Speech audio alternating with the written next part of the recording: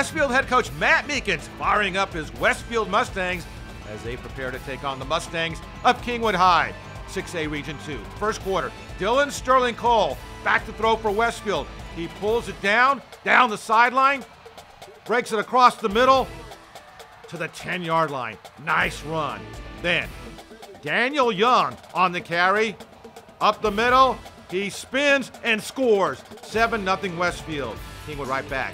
Dawson Trudell rolls to his right, and then Evan Loika with the nice grab, 14-yard touchdown, tied at 7.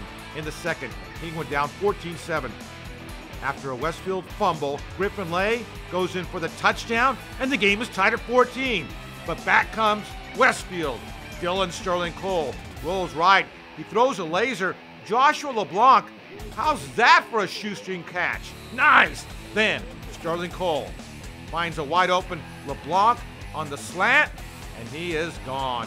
42 yards for the touchdown, 21-14 at half, 35-14 the final. Sterling Cole threw for 244 and 4 touchdowns in the win.